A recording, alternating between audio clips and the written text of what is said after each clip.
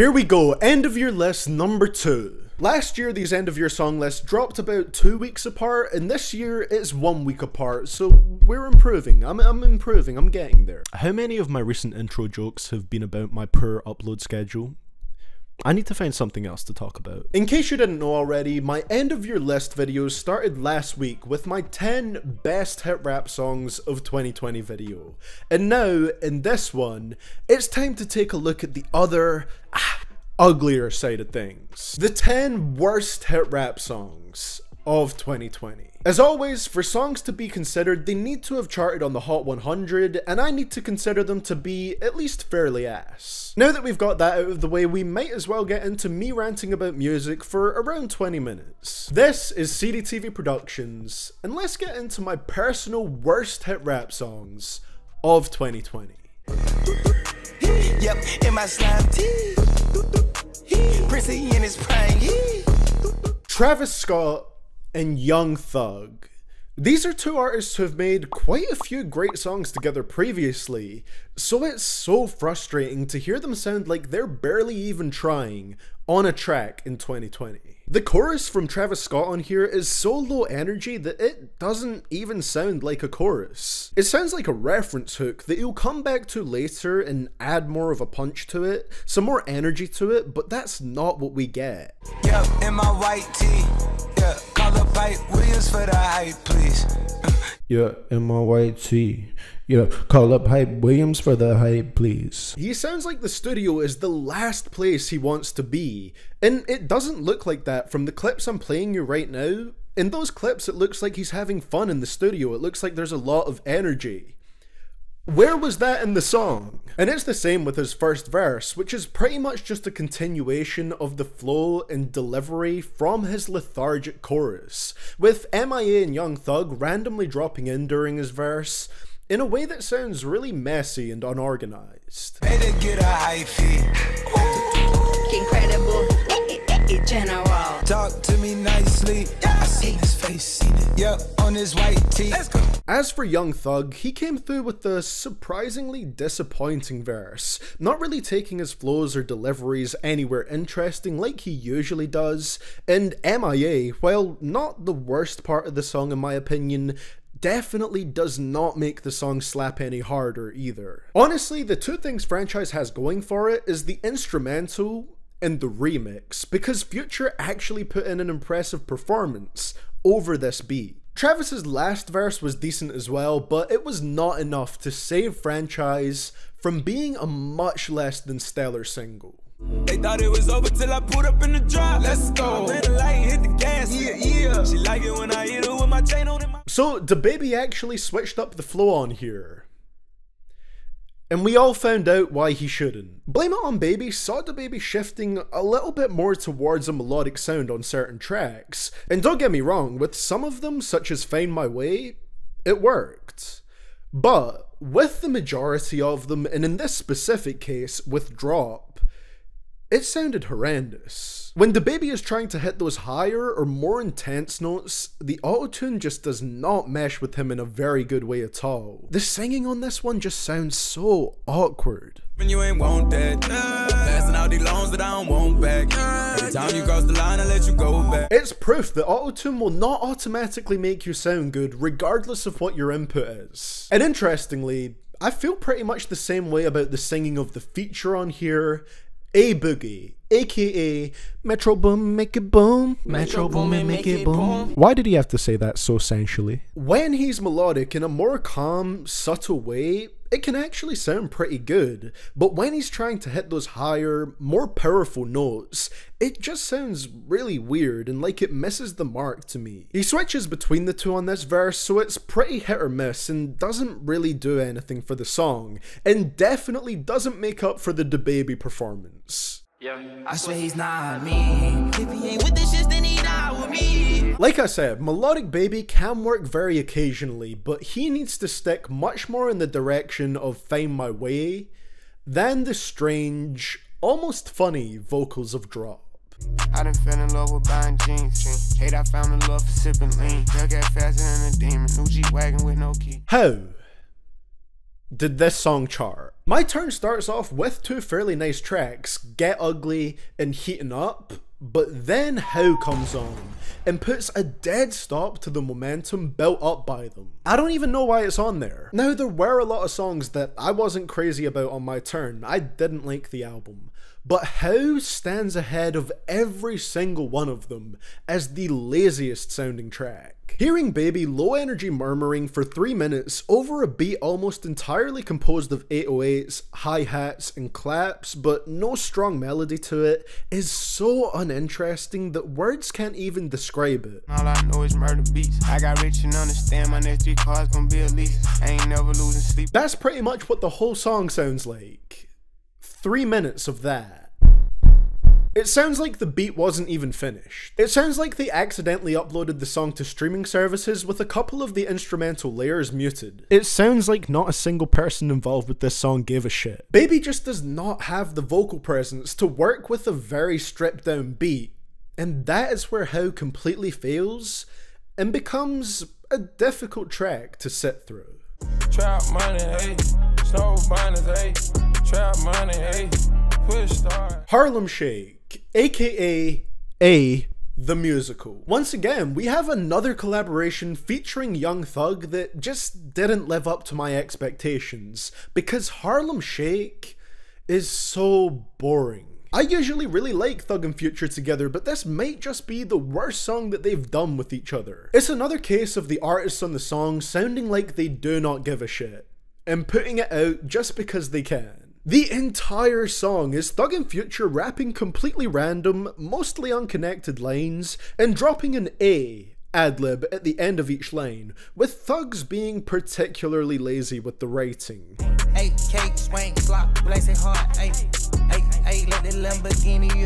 He's just saying random words or sentences. It doesn't mean anything, and he doesn't even sound like he's having fun rapping on here, so there's nothing to enjoy about it. It's completely devoid of energy, and that is the last thing I expect from these two working together. Where's that 3 energy? Where's that D4L energy? That's what I need. Side note, if you haven't listened to 3, I would 100% recommend that, because that's one of my favorite Thug and Future songs, and I barely see anyone talking about that one. I don't have much else to say about it. Just a painfully forgettable collaboration from a duo that I usually enjoy. Surf, surf, surf, surf, Papa, Papa, Smurf. If Lil Baby was boring on How, of course we could count on his friend Gunna Wunna the Daughter Lover to come through with an even more boring hit. Now, Wunna the album was actually a somewhat enjoyable album for me. I didn't love it, but it's the most I've enjoyed any Gunna album so far, and the production is pretty great throughout. However, this title track, pure graveyard energy. And not in the way that it's got some cool, dark, spooky vibe to it, it's just fucking dead. He used the speed it up formula for the chorus and the second verse on here, but he dropped the syllables per breath from 3 to 2. And that is just as dull as it sounds. Money, huddle, gotta, cutter, ladder, orders, dollars. Gunna already runs the risk of being boring with his very laid back voice and delivery, so when his flow is so split up like that, it's in essence a musical sedative. The beat is much less interesting here than the one on Speed It Up, with this one being even more low key, so that's not great either, although the instrumental still is probably the best part of the song. I also have no clue what he meant by the line Papa Perk, Papa Smurf. But that's beside the point, the lyrics aren't the main focus here. Gunna is an artist you listen to for the sound and the vibe that he gives off. And for me personally, both those things are severely lacking on this track.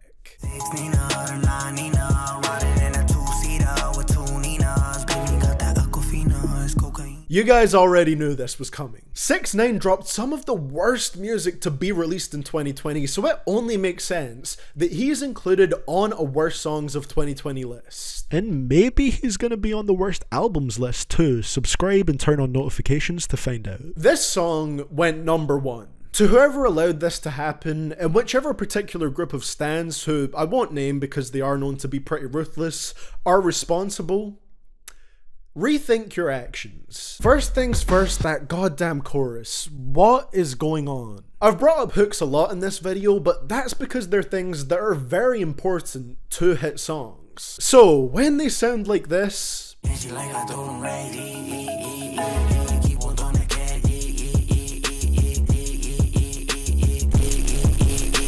I'm gonna mention that it's ass. Singing 6ix9ine is just an awful thing to listen to, and that's what the majority of this song is from him until he abruptly switches up to some shout rapping halfway through his verse. Nicki Minaj is fine on here, I guess, but there's just little things that bug me about her verse. The start where she disappears into the void for no particular reason. Even your man know Nicki's do it better. Real wet, I said slurp it like it's pasta, just sounds disgusting. Her throwing a jab at Usher, of all people, is really funny to me. I don't even know why they're beefing. Like I said, her verse is fine, but it doesn't save the song from that mind-numbing 6ix9ine hook, and just the general air of trash that this song has surrounding it. We don't get no fuck, no. We don't get no fuck, fuck shit. Out in public, and we run shit. Well, at least the title of this song is accurate. Everyone on this track truly sounded like they wholeheartedly gave no fucks about the song. When I saw another track announced with Migos, Thugger, and Travis on it, I got hyped. I naively thought that maybe we would get something on the level of Culture era Migos, with the features looking so promising. Boy, was this the opposite. The Migos formula just isn't working in 2020. The repetitive Quavo hooks have lost their spark now, with the one on this song sounding more dry than anything. Takeoff, who can usually be counted on to come through with the strongest verse on a Migos song, doesn't even sound like himself on here with the weird melodic sound he tries to go for. Offset has the most enjoyable verse, but his vocals are mixed pretty strangely. I don't know why his voice sounds so unclear and kind of like it's clipping compared to everyone else. We don't get too fucked. Two choppers hanging out the road truck. Papa, go play with your kid cause I up. She broke, so why would I cuff? He sounded like he was standing like right up in front of the microphone when he was recording that. We don't get two fucks, choppers hanging out the Rolls Royce truck. The fact that they all share one verse and just let the features do the rest of the work shows the amount of care put into this song. And speaking of the features, Young Thug unfortunately came through with his third disappointing guest verse of the year on this one. Just by reading it, you can tell this was phoned in. And Travis was fine, I guess, but nothing that really sounds that good. He just sounds like he's off in his own world on this track. All in all, it's just a collection of really underwhelming performances from artists who made some of the most enjoyable collaborations in the trap genre just a few years ago. I'll stick with Kelly Price, Oh My This Side, and Pick Up the Phone over this uninspired track and franchise any day.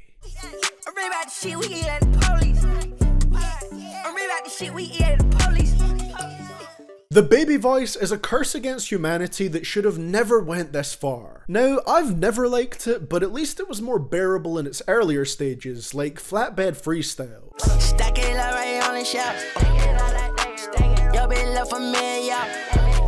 But as it progressed, Carti just got more and more extreme with it, to the point that we got to At Me, and he went from baby voice to fetus still in the womb voice. And it sounds dreadful.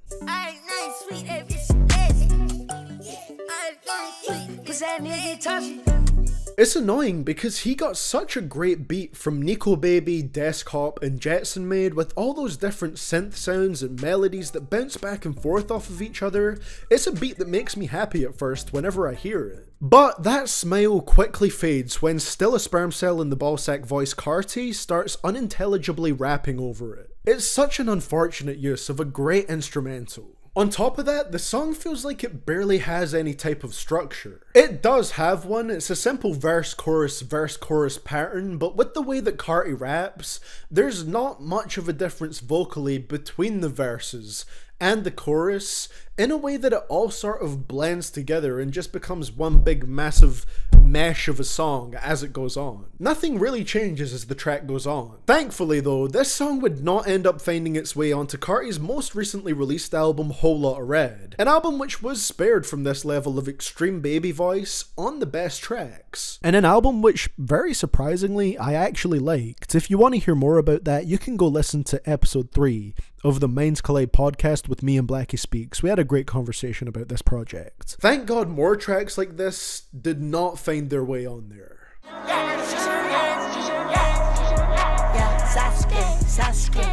It's been months since this track dropped, and I'm still perplexed as to why it exists. If you know me, you'll know that Uzi's music has drastically grown on me over time, but that does mean with his bad songs, I dislike them even more because I go into them expecting to enjoy them now. And as far as Lil Uzi music goes, Sasuke is bottom tier. As you can tell from what I said about Carti just moments ago, I do not like the baby voice within rap music. And for some reason, on this song, Uzi decides to do his own version of a Carti-like baby voice, and it is disgustingly bad. I'm the only one in the army. Yeah. I had to just get no nigga army. There were rumors when this dropped that Uzi did the baby voice on this song to mock Carti in a way, or imitate his style. But that does not make this any better. Uzi did what Carti does, but just worse, surpassing at me in whackness levels. You can't diss someone by dropping a whole lot of ass. The baby voice is the worst part of it by far, but also the hook is dead, the first verse isn't that good, Uzi's voice sounds kinda weird on here even when he's rapping more normally. Overall, it's just another fairly nice beat that was completely butchered by the rapping over it. There's also that part where he sounds like he's talking about wanting to put his dick inside a British automobile on repeat.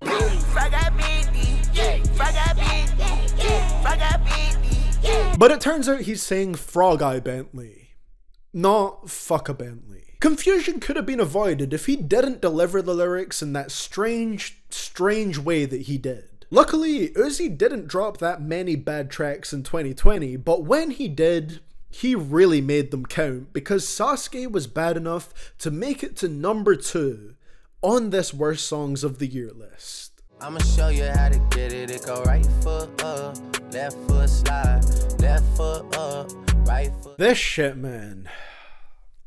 This is the most manufactured, commercialized, watered down, lukewarm bathwater, plain slice of bread, kids bop, crafted in the TikTok Song Factory head-ass track that has ever been made. Originally, I was gonna pick Pain 1993 for this spot because that song is not good to me either, but then I re-listened to Tootsie Slide and realized not much is worse than 4 dry-ass minutes of Drake pandering to TikTok over a flimsy, lightweight instrumental that packs about as much punch as someone holding in their dying breath. Don't you wanna dance with me? No, I could dance like Michael Jackson. I mean, the song has such a dead beat, I'm surprised that it doesn't have a son called Adonis.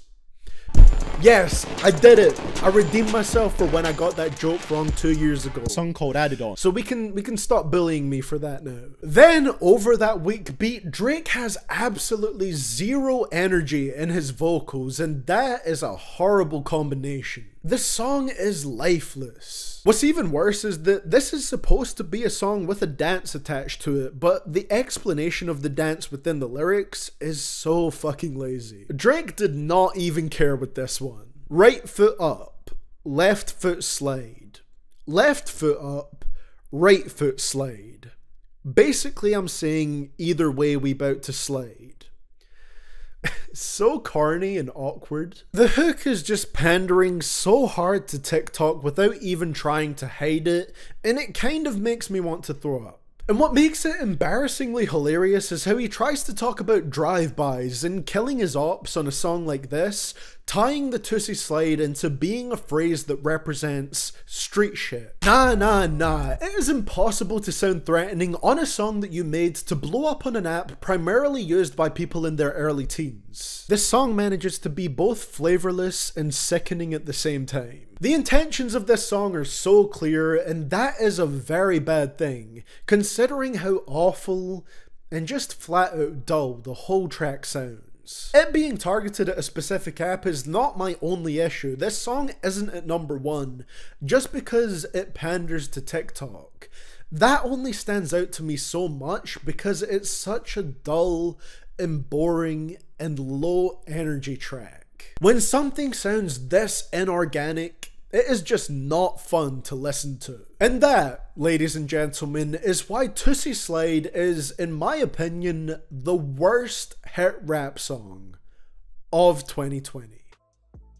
Well guys, that is going to be it for the video today. Thank you so much for watching, and I would appreciate you leaving a like if you enjoyed the video as always, and subscribing to see more content similar to this. Following this one, I'm going to be putting out the 10 best rap albums of 2020 and the 10 worst albums of 2020. And then once that's done, I can get around to the other videos that people are also expecting me to put out soon. But yeah, that's all I've got to say for today guys, so thank you so much for watching. I will see you all in the next end of your list video, and this is CDTV Productions, signing out.